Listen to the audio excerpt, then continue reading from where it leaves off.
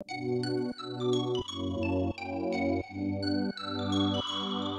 there, my name is Confident and I'm a developer advocate at Appsmith, and I'm here to talk about how we teamed up with Supabase to help developers quickly build future-rich applications. Developers spend a lot of time building custom software that requires much engineering effort, and this includes building out the front-end components, managing the databases, APIs, managing hosting and deployment, and so much more. Now, Supabase helps you create a backend in no time, and Supabase provides database, authentication, storage, and my personal favorite, serverless functions. While on the other hand, Appsmith helps you create a front end in no time.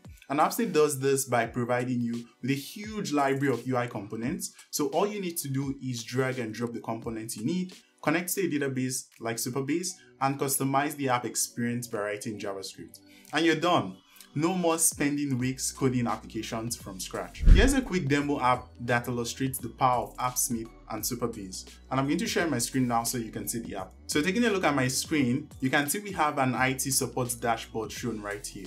And on the home page, we have a good overview of everything going on in the application. And down here, we have some charts and graphs showing issues by category and issues by priority.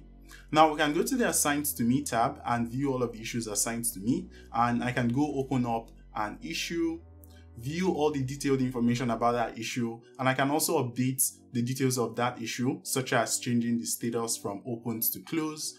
And one cool feature of this application is that I'm able to have a thread of comments on an issue. So I can go view all of the comments, create a new comment, for example, tag someone and have them notified.